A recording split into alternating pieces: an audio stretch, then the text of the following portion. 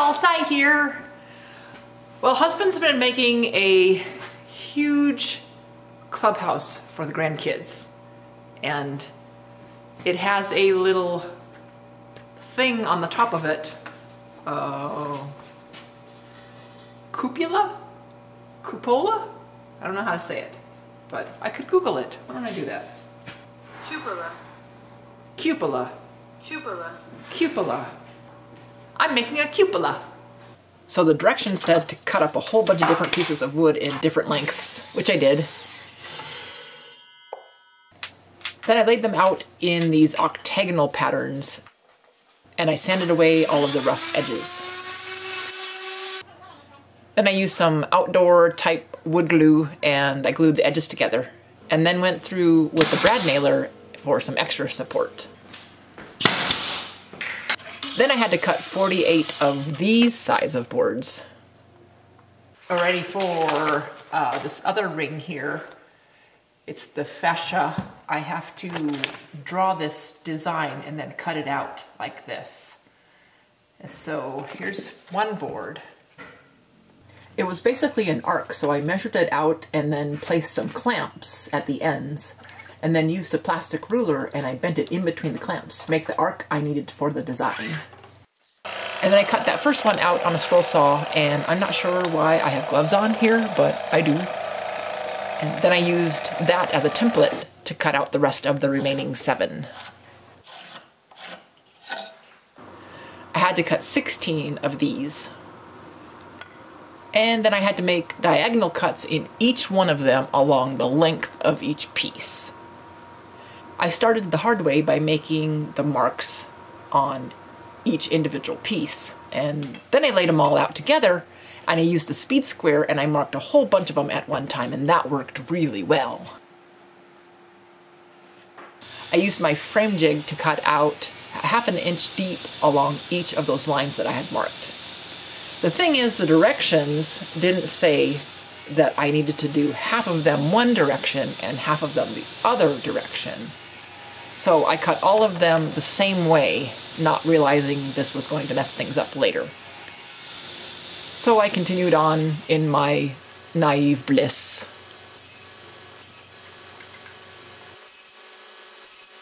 Well, I need to make these boards now, and I have to figure out a 70-degree angle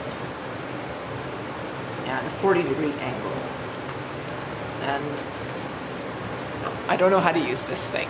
I'm going to Google how to use it, see how to figure out my 70-degree angle, because I see it right there, 70 degrees, but how do I get it? I don't know. Okay, there's a 3-minute video.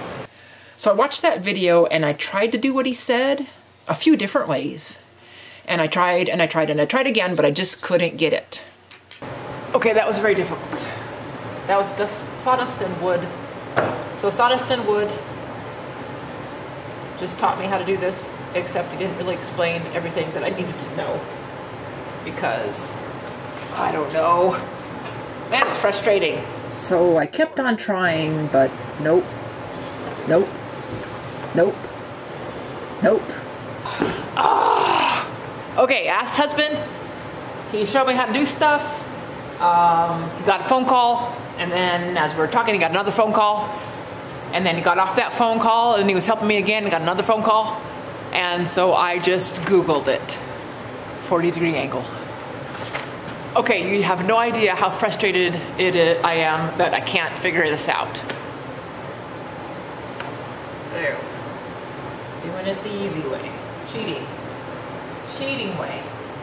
Not that one. It's this one. And this one. And that one. Woo! Okay, we got it. We got it. Woo! We got it. Woo! We got it. So I cut it on the bandsaw, and I was super excited until I got to looking at it. Okay, it looks off to me. Does that look on to you? It doesn't look right. This doesn't look straight. It doesn't look right at all. Just long on each side. Ah, that's why this side is too short. Ah, frustrating. Ugh. I think I finally got it. So I went down to the house, and in between phone calls, husband was able to figure it out for me. I still ended up using my little white paper angle I had cut out, but he helped me to figure out how long the sides of each of the triangles should be. Yes! That looks right! Woo! So I got all 8 of those cut out correctly. It only took me about 3 hours longer than it should have, and believe it or not, I was good at math at one time. Yay! It was quite the fiasco putting this together, so this is how it ended up at this stage here. Okay, I have more complainingness to do. Anyway, it said to cut all these like this, blah, blah, blah, but when you cut them all the same, then these things don't fit right. Here, I got one together, but see, I had to recut the other direction so that they'll fit. And I know that this is supposed to be cut here, but husband said go ahead and glue it all up, and then we'll cut them when it's all glued up. So yay for that. So what I'm doing now is I'm going back over 8 of them, and I am cutting the other direction to get it to work. So I fixed those 8 and then started assembling them, which are the louver sections. It took some time, but I finally figured out to make sure that the angles matched and that the grooves were thick enough for the louver to fit. Well, these frustrating things turned out a lot better than I expected them to turn out. Look at that, yay! And husband said he's gonna cut these at the angle for me. So I marked those, and husband ran them through the table saw at the angle they needed to be cut. I painted a few of the parts light gray, and then I painted a few of the parts dark gray. So, I discovered that this was supposed to be not up, but flat. So I made 2 of these wrong. I think it's funny. So I've got to fix those before I can paint them. Weird. Weirds. So I ripped those apart and then put them back together the way they were supposed to go. Well, these things are dry and they're not the greatest, but they're gonna go together like that. And I wanted to paint this a different color, so a lot of them are messed up like this. So I'm going to just cut more of this wood and paint it and put it right there. I think that will look cool. So I ripped those down, sanded them, and then painted them the darker color. I was very excited about assembling the whole entire thing. So first I put together the louver ring.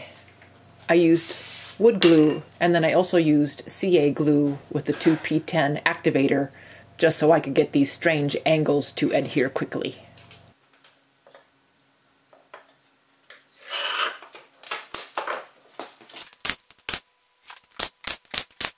Then I attached the ring that connects to the louver ring. Then attached those to the thicker ring. Woo! Hello! Needless to say, I was very excited to be getting this thing done. Let's do it! Let's do it, people! Then I put on those extra boards I made, and I'm so glad I made these because they covered the visible cuts where the louvers slide into, and also those mistake cuts. And they also added a nice color contrast too. Then I added the top curvy pieces. Okay, well, there's some gaps, but then there's some spots that don't have gaps. So, oh well, whatever. Whatever. Then added the last ring to the top of that. Then the roof section to the top of that. Then husband came in to finish off the rest of the roofing materials. And he added a longer piece of the metal to help with holding it to be more even. Then he put on the roofing felt tar paper. And 3 layers of shingles. He made a little cap out of a stovepipe top. Then put a layer of chicken wire around the inside to keep the birds from getting in through the louvers. Do you want at least some screws? Holy cow! Yeah! That's close.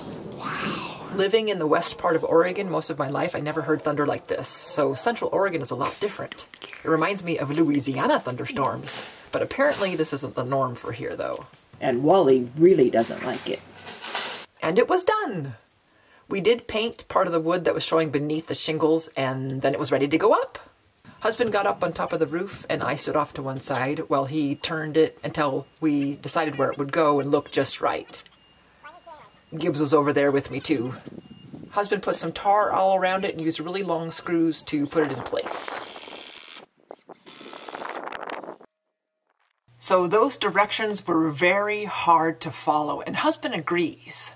But I got it together, and I don't think it's gonna crumble apart up there. Husband is working on the inside of the clubhouse now, and when he gets that all done, then I'm going to do a build video of the entire thing. Here's what it looks like now. It's been a big project, and we are hoping that the grandkids enjoy it for a long time. So the cupola looks like a little hat up there. Thanks for joining us, everyone, and we'll see you next time. Bye!